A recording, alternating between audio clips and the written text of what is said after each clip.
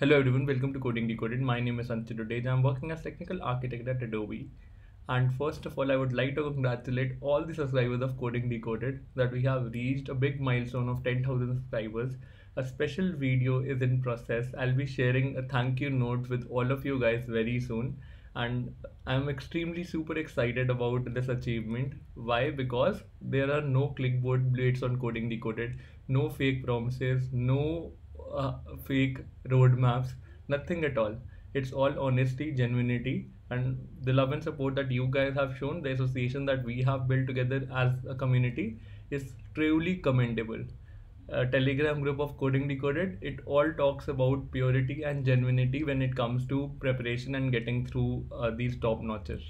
And I would like to thank all of you for the love and support that you guys have shown. And without further ado, I think we should focus on today's Leetcode problem, which is substring with concatenation of all words, August 13th. Here in this question, you are given an input string S, and along with that input string, you're also given an array of words that have same length. That means all the words in your input array have same length in it. What do we need to do? We need to identify all starting index of substring of S such that each of that substring is equal to the concatenation of each word in the words array. And it is also told that you can only count each element of the word only once. This also brings us to a very important point that duplication can be allowed in this words array. So let's try and understand the question by an example. So here you are given an input string as bar foo the foo bar man, and the words array is foo bar. How many possibilities of words array that can be generated? There are only two possibilities. One is foo bar and another one is bar foo. So what do we need to do? We need to identify whether these two instances, does it occur in my input string or not. It does occur. The first one is bar foo and it occurs at the 0th index. The other one is foo bar, it occurs at the 9th index, and this is what we need to return. So if you see the output, then these are the indexes, starting indexes of these two strings, bar foo and foo bar, that exist in my input string S. And here they have provided us with few more examples. So I'll be taking a slightly longer example. It's not very difficult question, although on Leetcode it is hard, but I would say we can rate this question in a medium category. So without further ado, let's quickly walk through the presentation, which I usually do, and let's get started with the solution. Substring with concatenation of all words, Leetcode 30. And as I told, it's a medium level question as per me. And in case if you have any doubt understanding this question, or if you want to ask anything from me in general with respect to interview preparation, Adobe, placement strategies, or referrals, please feel free to drop a message on the Telegram group or the Discord server of Coding Decoded. Both the links are stated below. Also, with respect to solving yesterday's Leetcode problem, that was find the lowest common ancestor in a binary tree, we have already solved that question, although I couldn't create a shorter video yesterday, but we have already solved it in the past. So for all those who have been looking for the solution on Coding Decoded, must have got the solution, right? So I would urge you guys, whenever you doubt that this question is slightly difficult one or you're not able to solve, do give a shot on the Coding Decoded YouTube channel, and I promise most of the times you'll definitely find that question, because we have already solved more than 800 problems in the past, which is truly commendable. The consistency level is at its peak. We have solved more than 17 months of daily Leetcode monthly challenges and the credit again goes to all of you, because you guys are my real strength. Now without further ado, let's quickly go back to the same example that was specified in the question. We have the input string as bar foo foo bar the foo bar man, and the words array that is given to us is bar foo the. So there are two important things that are specified in the question. The first one is all the words have the same length. That means each and every element that is present in my words array would have same length in it. For example, here the length is 3. Duplicates are also allowed, so that makes the question slightly complicated, and we have to gracefully handle the case of duplication. So in the first go, what I'm going to do, I'm going to create a map of all the words that I need to look out for, and in that map the first the key would be the string of type string, and which actually stored the input word, and the value would be the frequency. So this represents the word, so let me just write word over here, and this represents the frequency. So let's write frec over here, and this is of type integer. So let's do that, and here what we will store, bar has a frequency 1, foo has a frequency 1, and the has a frequency 1. Now what I'm going to do, I'm going to start the iteration over my input string. So let's start the iteration. Right now I'm at index 0. At the starting index 0, the first thing that I'm going to do is to create a copy of my entire map. So I'll tell you in some time why are we creating a copy of it, but let's remember for now that we are creating a copy. So we have the bar frequency as 1, foo frequency as 1, and the frequency as 1 again. So let's write that up and let's start the iteration. What I'm going to do, I'll create a substring of length 3. Why 3? Because the words are of length 3. So we'll do that. And what word do we extract? We extracted bar. The first word turns out to be bar. What do? We check whether this bar is part of this map or not. Yes, it's part of the map. And what is its frequency? The frequency is 1. So we will simply reduce the frequency to 0 and delete this element up, because we have successfully identified this entire word in our input string. So this is gone. Now let's proceed ahead and we update the pointer to this position f, and at f we do the same thing again. We create a new word of length 3 starting from f. So what is that word? That is foo. So we check again whether foo is part of our map or not. Yes, foo is again part of the map. We reduce its frequency to 0 and delete that element up because the frequency has been reduced to 0. Let's proceed ahead. Next we see, next we update the pointer to this particular position, and again we extract a new word of length 3. We get foo. We again check if this foo word is part of my map or not. No, it's not part of the map. Therefore we can say that we haven't found a substring starting from the 0th index which contains all the elements of words that exist in my input array, because we still have an element remaining, which is the. Therefore 0 can't be the one of the possible answer. So what do we do now? We simply restart the process starting from the first index. So everything is gone, and we again create a duplicate map out of the frequency map that we have created.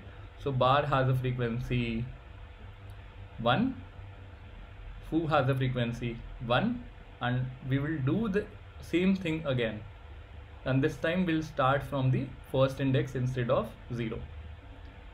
So let's do that, and when we are at the first index, which is a, we again extract the first word which is of length 3. We get arf, and we check whether this word is part of the map. It's not part of the map. Since it's not part of the map, there can never be a substring starting from this index that has the concatenation of all the words present in my input array. Therefore we simply abort the process. Let's proceed ahead. Next we have r, and at r again we do the same kind of thing. We create a word of length 3. What do we get? We get rfo. We check whether rfo is part of my map or not. RFO is not part of the map. We abort the process. Next, let's proceed ahead to the next string, and this time we are at the pointer f, which is this one. Let's extract the word of length 3. What do we get? We get foo. Foo is part of the map. Therefore foo frequency gets reduced to 0, and since it has been reduced to 0, we simply delete that element up. Let's proceed ahead, and this time we update the pointer to this particular position, and we again check what is the next word in queue. Next word in queue is again foo. Foo doesn't exist in my map anymore, as a result of which this starting index, which is starting at this particular f, can't be part of the answer. We have to restart again. So let's proceed ahead and let's create the map again. So this is gone. We'll have bar with frequency 1, foo with frequency 1, and the with frequency 1. And right now we are at 0th index, which is this one. We extract 3 characters. What do we get? We get OOF. OOF is not part of the map. Let's skip. Let's move to the next index. We get OFO. OFO is not part of the map. Let's skip. Let's move to this particular index. We are at this particular f now. We extract the new word of length 3, and what do we get? We get foo. We reduce the frequency of foo to 0. So we'll update it to 0. and let's proceed ahead. And right now the index under consideration is this one. Since we have found a word, what do? We update the pointer to this particular position. At B, we are looking for more words starting with B that could be part of the words map. So we again do the same thing. We create a new word of length 3, we get bar. What is the frequency of bar in my words map? Yes, it has a frequency 1, as a result of which we update the frequency to 0. And we again do the same thing because there could be more words present. And we update the pointer along with it to T, and we recreate a new word which is the. We check whether the is part of the map or not. Yes, the is part of the map, and we update its frequency to 0. At this particular instance, what do you see? You see that all the words that are part of the map has a frequency 0. That means with respect to f starting index, which is this one, starting from this point till over here, we have successfully identified all the words that are part of my input words array. This means we have successfully identified the first answer index, and this index happens to be 6. So 6 index would be part of our answer.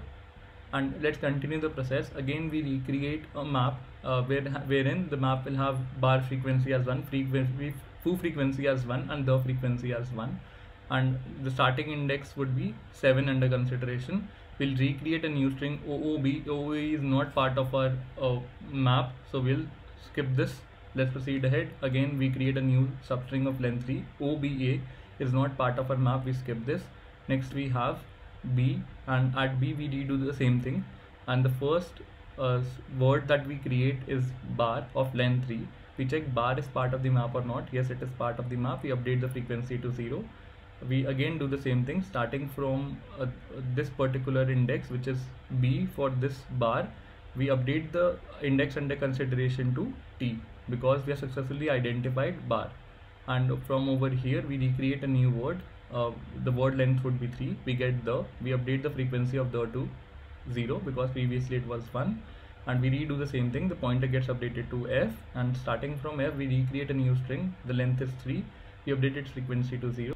If you carefully observe, then you will see that all the words that are present in my words map have frequency 0 at this particular instance. That means we have successfully identified the second possibility of answer, and the starting index for this possibility starts at this particular B, which I'm just highlighting. The index happens to be 9. That means 9 becomes part of our answer set. And you can do the same thing again for the remaining elements that will be acting as your starting indexes, and you can manipulate them as I have just done, and you can check whether there are more possibilities of answer or not. To conclude it further, let's quickly walk through the coding section, and I'll exactly do the same things as I have just talked over here. For each index, you will consider it whether it can be part of the answer set or not. That's it. It's simple mathematics. The first thing that I have done here is to create an answer array that will actually store the starting indexes. Moving ahead, I have checked the length of each word that exists in my words array, and followed by I have created a frequency map. This frequency map will store the frequency of each word that exists in my words array, and this is what has been done here over here. Now comes the core algorithm. I'll treat each and every index tends to be the starting index of our final substring. And what do? The first thing that I did in the presentation as well was to create a copy map. So we basically copy the frequency map, and then we create new substrings, and we check whether those substrings are part of the copy map or not. If it is part of the copy map, we reduce the frequency by 1, and in case the frequency of the substring that we have just created happens to be 1, that means it is to be removed from the map. And in case if at any instance we check whether the size of the copy map has become equal to 0, that means it is empty. We found out the first instance of our starting index, and we add that instance to our ANS array, and once we iterate over all possibilities, we simply return that up. In case the substring that we have just extracted is not part of our copy map, that means the possibility really doesn't exist for that particular instance of I, and we break from there and then itself, and we redo the same thing, the same logic, by creating a new copy map. So let's try this up. accepted 25% faster, which is pretty fine. With this, let's wrap up today's session. I hope you enjoyed it. If you did, then please don't forget to like, share, and subscribe to the channel. Thanks for watching it, and your subscription really means a lot to me. Thank you.